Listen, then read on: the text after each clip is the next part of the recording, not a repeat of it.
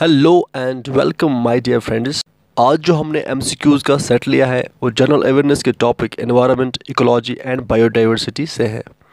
चलो अब हम MCQs देखते हैं। Question first, which is the science dealing with the study of organisms and their relations to the environment. तो जो स्टडी करता है ऑर्गेनिजम्स और उनका रिलेशन एनवायरनमेंट से, इसे हम कहते हैं इकोलॉजी।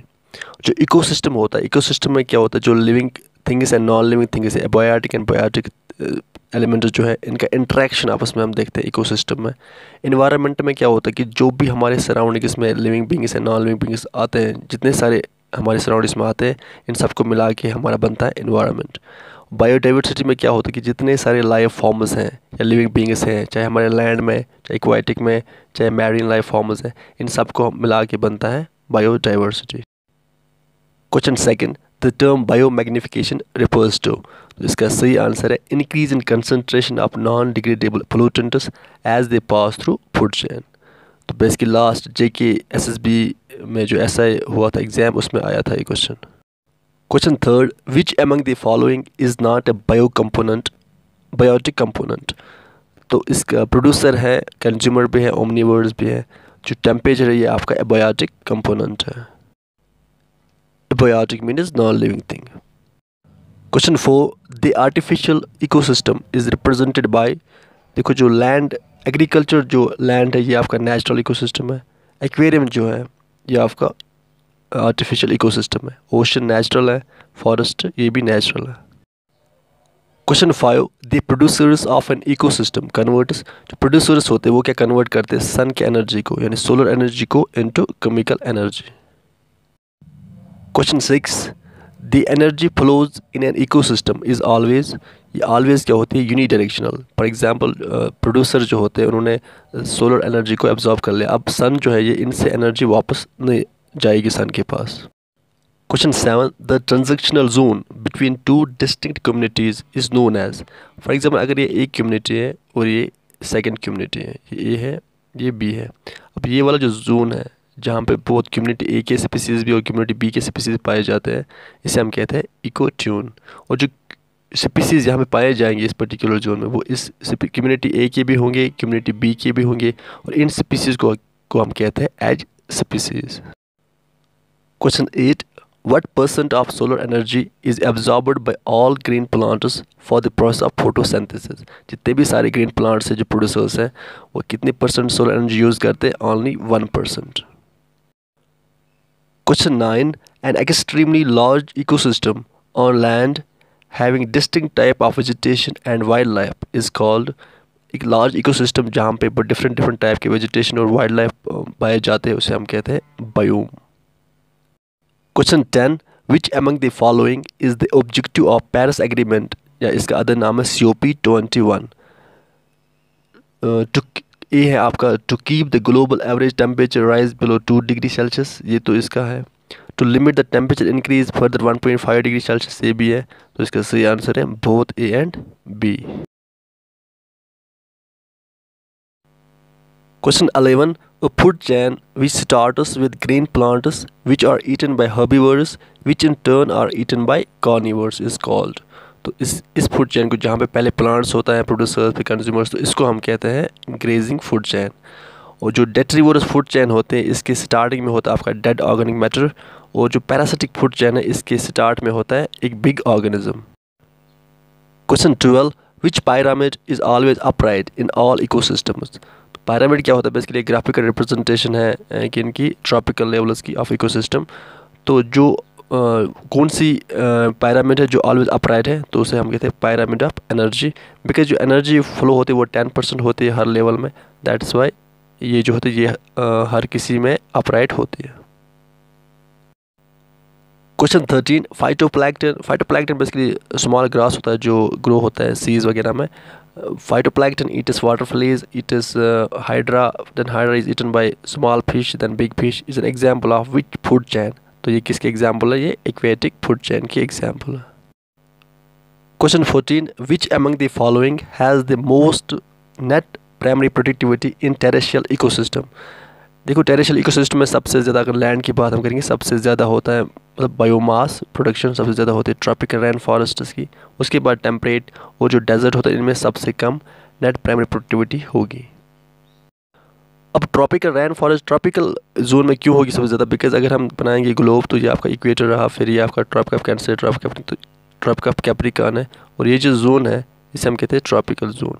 और इस जोन में सनलाइट जो होती है वो बहुत रहती है पूरे साल, सो दैट्स वाई यहाँ पे प्रोडक्शन प्लांट्स की बहुत ज़्यादा होगी। Question 15, लाइचन is an example of, basically लाइचनस क्या होता है, जो अलगी और फंगस के बीच में जो छोटा प्लांट होता है उससे जो सिम्बायोटिक रिलेशनशिप में रहता है उसे हम कहते हैं लाइचन। तो एग्जाम्पल है ये म्यूचुअलिज्म का। Question 16, the dwelling place of an organism is called, तो जहाँ पे एक ऑर्गेनिज्म रहता है उसे हम कहते हैं हैबिटेट। और जो इकोलॉजिकल निच होता है बेसिकली अब जहाँ पे वो रह रहा है वहाँ पे क्या खा रहा है, कैसे रिप्रोडक्शन हो रही है वहाँ पे, कैसे कैसे प्रोड्यूस हो रहा है, क्या खा रहा है, तो उसे हम कहते हैं इकोलॉजिकल निच।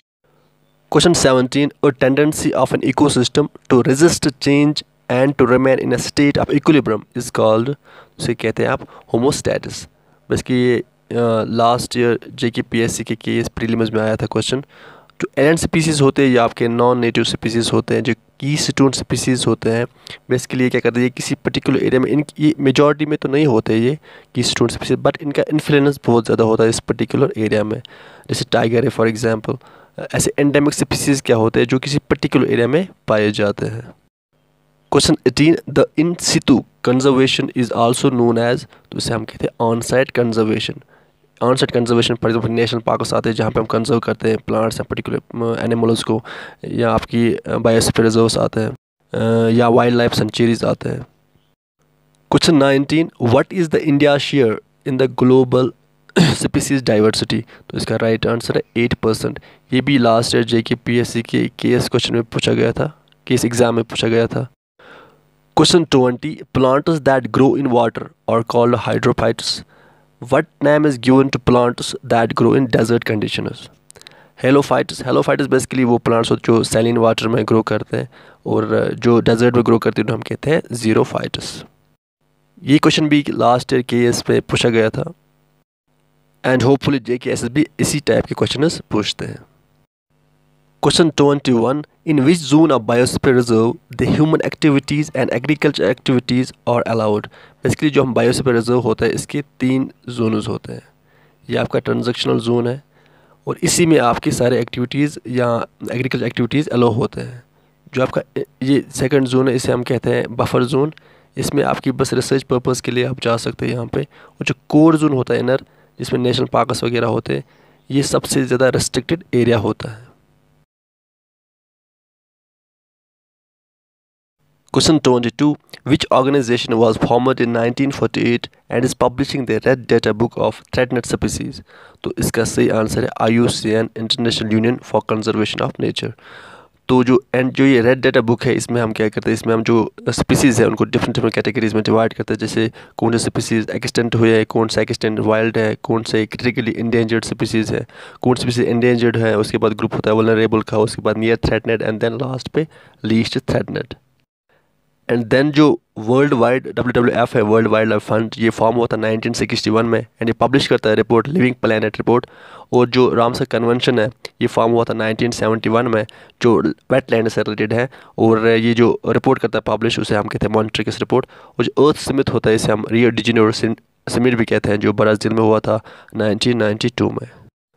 Question 23, which among the following is not the biodiversity hotspot. देखो वर्ल्ड में टोटल 36 बायोडाइवर्सिटी हॉटस्पॉट्स है, इनमें 4 इंडिया में है।